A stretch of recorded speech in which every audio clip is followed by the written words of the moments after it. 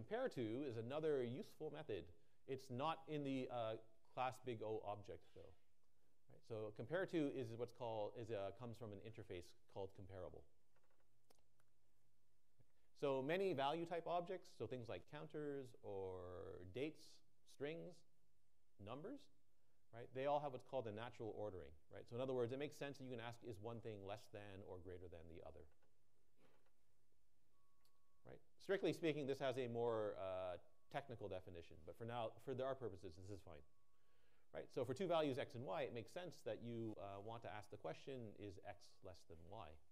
Right? So for example, if you want to sort a list of stuff, it's nice if you can, you have to be able to compare the objects in the list. Right? So things like numbers, these are all comparable. Right? Strings you can compare in dictionary order. Dates you can compare by chronological order. Right? What about points? Well, points, it's less clear how you want to compare them. Right? You might compare points by their distance from the origin. Right? You might compare them by just their x coordinate. You might compare them by their y coordinate. Right? So there's lots of ways you could compare points. There's no one obvious way that you would do it. Right? However, if your class does have what's called a natural ordering, then you should consider providing the compareTo method for people that use your class. Right? And the way you do that is you implement the comparable interface. So this is the first example of a class where we're actually going to implement an interface. Doing so lets people who use your class compare your objects using less than or greater than. Right? And that lets people, for example, sort arrays or lists of your objects, right? Or they can also use some kind of sorted set, like a tree set or a tree map. Okay, so what's an interface? So an interface, remember, is just a bunch of methods that have no implementation, right? So list is an interface, set's an interface, and so on. Right? The comparable interface has just one method. So if you actually go and look at the source code for comparable, it looks like this. So public, it's an interface, not a class. Right? The name is comparable. It's got this less than and greater than, so it's got these angled brackets, so you know that this is a generic interface. Right? And it has one method. So the method is compareTo, and it returns an int. Okay, so a class that implements an interface promises to provide every method that's in the interface. So if we're going to implement the comparable interface, we have to put compareTo into our class. Right, so what does compareTo do? So this is copied directly from its documentation. compareTo compares this object with the specified object for order. Right? So in other words, it's x.compareTo y. So x is compared with y for order. Right? Returns a negative integer, 0 or positive, as this object is less than, equal to, or greater than the other object. Right? So if x.compareTo y, if x is less than y, then x.compareTo y returns a negative value. Right? If x is greater than y, then x.compareTo y returns a positive value. If they're equal, then compareTo returns 0. compareTo throws this exception if you pass in an object that you can't compare to the object that was used to call the method. Okay, so suppose we want to compare points using their distance to the origin. Right? So what steps do you need to compare 2 points? Right? So x.compareTo y. Right? I need to compute the distance that x is from the origin. I need to compute the distance that y is from the origin. And then I need to compare the 2 distances. Right? So we're going to compute the distance from the origin for this point. Compute the distance from the origin for the other point. Right? And then compare the 2 distances. Right? We return a positive integer value if this point is farther from the origin than the other point. You return a negative integer value if this point is closer to the origin. And you return 0 if the points are equidistant from the origin. Right? Notice here that we're not returning 0 if the 2 points are equal. Right? We're returning 0 if the 2 points have the same distance from the origin. Okay, so to implement compareTo, or to implement the comparable interface, you have to change your class. Right? So in the class header, you now have to say that it implements comparable, and you want to compare 2 points. So comparable point 2. Right? If you don't put this in, but you do put in a compareTo method, then people still can't sort your objects of your class. Because the sorting methods all look for whether or not the class implements this interface. Right? So in other words, you can put compareTo in the class without implementing the interface, but that doesn't actually do what you want it to do. Right? If you want to implement the interface, you have to say that you're implementing that interface. Right? So once you say that you're going to implement comparable, you are now obliged to provide the compareTo method. Right? It's always public int compareTo. The type here is always, well, for our purposes, is always the same as the type of the class. Right? So that thing there is that thing there. The name is always compareTo. The return value is always an int. The access modifier has to be public. Okay, so how do we compute the distance of this point to the origin? Right, so this distance, right? So for points, it's x squared plus y squared, take the square root, right? The problem with computing it that way is that if the coordinates of the point are very large, then x squared will won't overflow. X squared can saturate to become positive infinity. Y squared can saturate to become positive infinity. The sum can also saturate to become positive infinity. It turns out there's a clever way to compute the distance where you avoid all of that, where you avoid the saturation.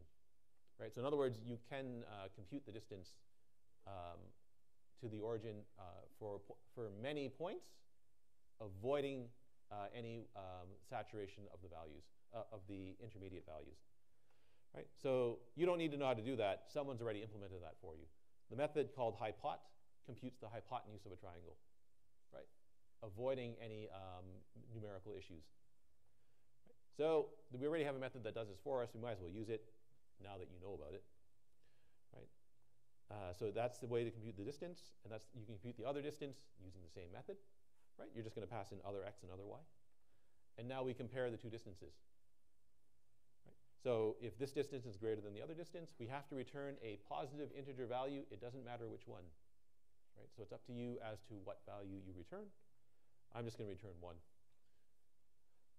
If this distance is less than the other distance, I have to return a negative integer value. It doesn't matter which one. I'm just going to return -1. Right? Otherwise, the distances are equal, so we have to return 0. Right? And so there's the return 0 at the end. And that's it. It's not hard. It's usually not difficult to implement the method. Right? Okay, so you can actually avoid that if statement because the class double actually has a compare method in it that does exactly what you want. Right? So inside all of the wrapper classes, so integer, double, float, et cetera, et cetera, et cetera, they all know how to compare values of their type. Right? So double knows how to compare 2 double values and return a value that's suitable for use with compareTo. Right? So the method's called compare. Right? Compares these 2 values, returns negative, 0, or positive if that thing is less than, equal to, or greater than that thing there. Right? And now this is really easy to implement. Right? You just rely on the methods provided by the standard library. That's why the standard library is there. Okay, so compareTo actually has a contract that's described in the documentation for the comparable interface. Right, so like equals, the description of the contract is fairly mathematical. Right, so the contract ensures that compareTo has what a mathematician would say is a natural ordering. Right? We're not really concerned with exactly what the contract says. Right? One part of what we are concerned with, though, is whether or not compareTo is consistent with equals. Right?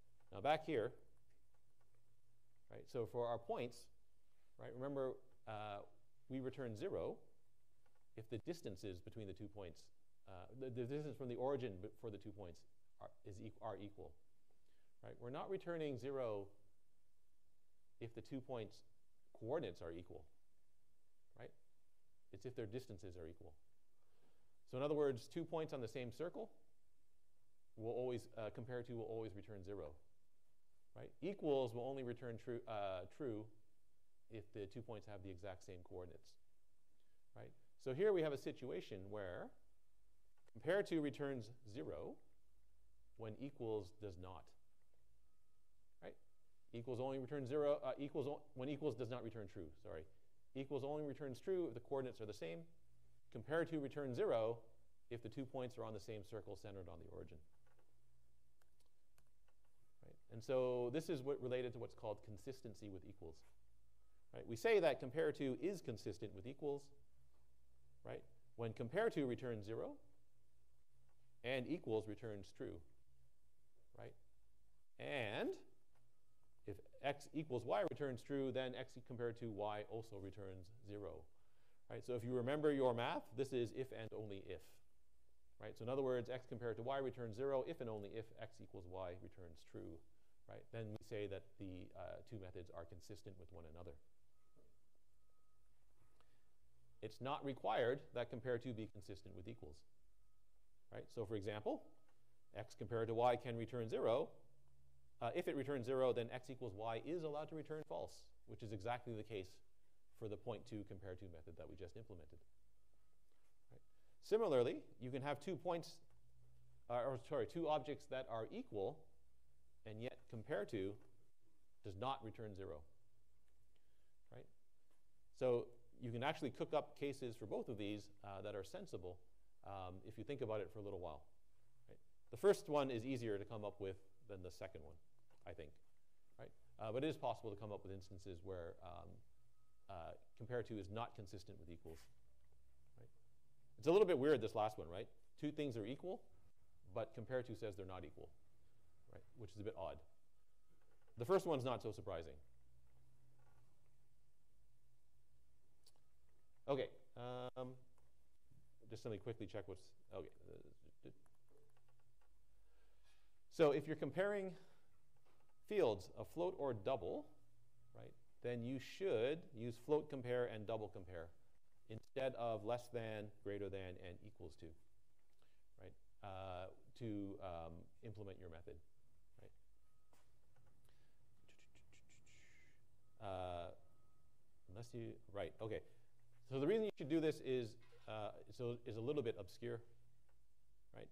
If you use equals equals with two double values or two float values, right, you have to remember that minus 0 is equal to 0 for floating point, is equal to positive 0 for floating point values. If you use double compare or float compare, minus 0 is less than positive 0. Right? And so what that lets you, so what that does is that really does enforce what's called a total ordering. Right? So every element, every double value actually has a unique place when they're sorted. Right? So double compare ensures, actually will ensure that minus 0 always compares to positive 0 as being less than. Equals equals doesn't do that. Neither does less than or greater than. Right? So if you're working with floating point values, consider using float compare and double compare instead. It's not difficult to mess up your compareTo implementation. Right? So there are cases where it's pretty easy to come up with a case where you implement compareTo and you think it's correct, but it turns out it's not. Right? If that happens to you, then anything that relies on compareTo starts to behave strangely. Right? So things like the sorted sets or the sorted maps, right? They now behave weird. They don't behave the way you want them to.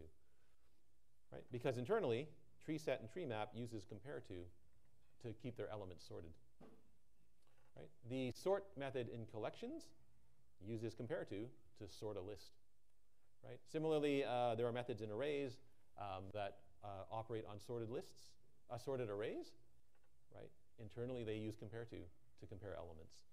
Right? In particular, the binary search method in arrays uses compareTo. Right? So compareTo is another one of these useful and important methods. Because it's useful and important, it's important that you actually implement them correctly. Okay, so one more time. So let's look at the counter version of compare. Right? So counters, remember the counter class is just something that counts. Right? So comparing two counts seems like it should be pretty easy to do. Right? So we can implement comparable for the counter class. Right? And in this case, there's a very simple implementation for compareTo. Right? We can take this value and subtract the other value. Right? And this produces the correct result, or a correct result.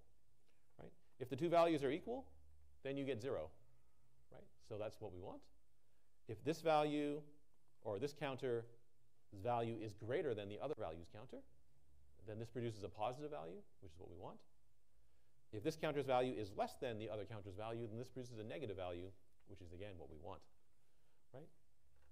And now the returned result actually contains some information. Right? So it returns the difference between the two counters' values, which could be useful for someone. Right? It might be useful to know what is the difference between the two counters.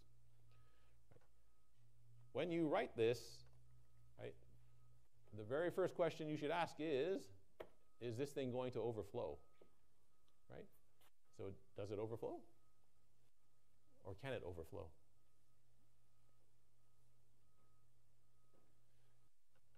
Anybody want to guess? It's 50-50. Anybody? So when could this overflow? Right? So you're subtracting some value. Right? So this will overflow if that thing is negative and large. Right? Can the other value be negative for a counter class?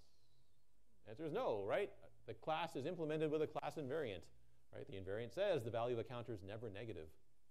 So this value is always positive, that value, or 0. That value is always positive or 0. So this never overflows and is therefore correct.